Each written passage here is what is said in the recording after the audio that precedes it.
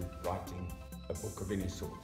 When I was working in the adult industry, the experiences that I had over 20 odd years were numerous. And all my friends said, why don't you write a book? Now, I could write a #1 seller about the adult industry, but I was very interested in doing something with a cookbook.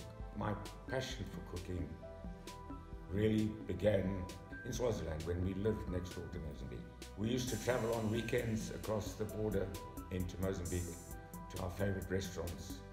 And in those days it was very chicken and Mozambican prawns, what we called eland prawns. I spent a lot of time in the kitchen at Mosie's restaurant with Manuel. And he taught me how to make the genuine Portuguese peri-peri chicken. Firstly, the book is written around the meals that I like cooking.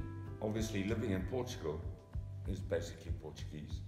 And then, of course, my background in South Africa with South African cooking, which is mainly on the fire, barbecue, what we call braai in South Africa, and influenced by Malaysian cooking from South Africa, because when I was a mechanic, my journeyman in those days was an Indian guy, and he used to invite me to his home on weekends, and I would experience their kind of cooking. And then, of course, we traveled extensively, and I picked up a lot of dishes from those different countries.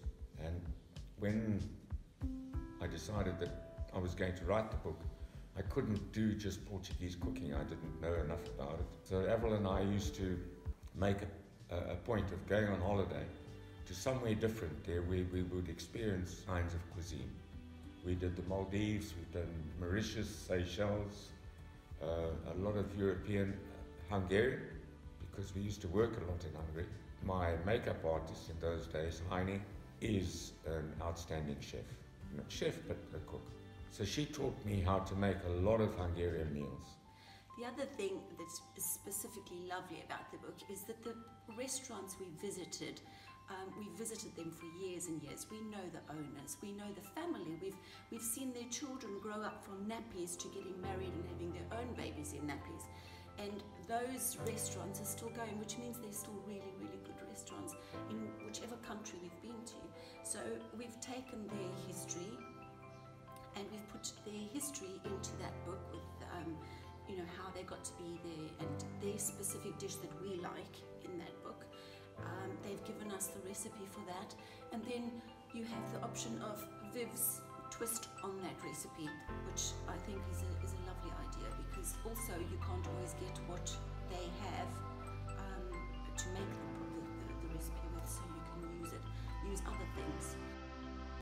If you look at a cookbook, some of these famous chefs and whatever, they assume that you can cook, that you can understand when they tell you a glug of this and a swish of that, and it takes 5 minutes to do this. And to be honest, that's nonsense, because I pick up a cookbook and it says da da da da, and you just do this, stick it in the pot and do that.